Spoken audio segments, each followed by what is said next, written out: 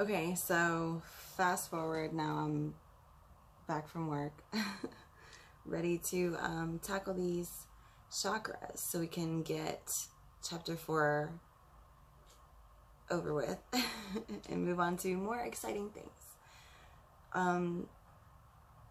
But all we need is the chakras, and we've completed chapter 4.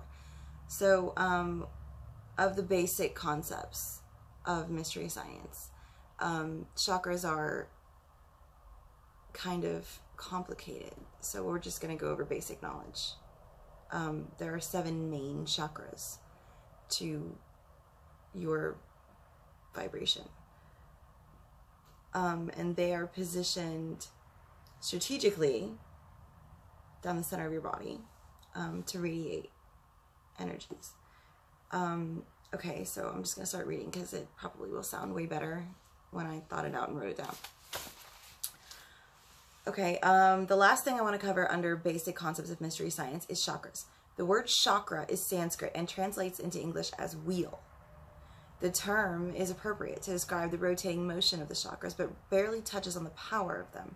I personally prefer the flower depiction of them because it allows for a better visual of each chakra with its spinning petals, but also gives you the concept of a connection between them all via the stem.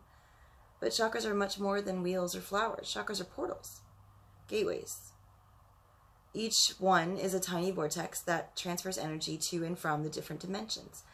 To learn more about the chakras, I highly recommend reading C.W. Leadbeater's in-depth study on the subject.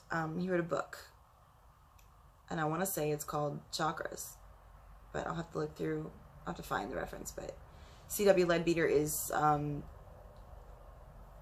he's a,